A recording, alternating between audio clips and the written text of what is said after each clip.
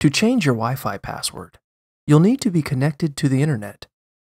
If you've forgotten your Wi-Fi username and password, you can connect to the internet by using an Ethernet cable to connect your router to your computer. Make sure to check to see if your computer requires an adapter to connect to an Ethernet cable.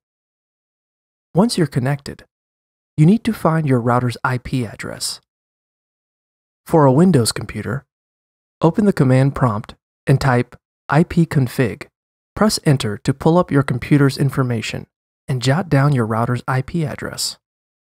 If you have an Apple computer, open System Preferences. Then click your network's name and select Advanced. Pull up your router's IP address and write it down.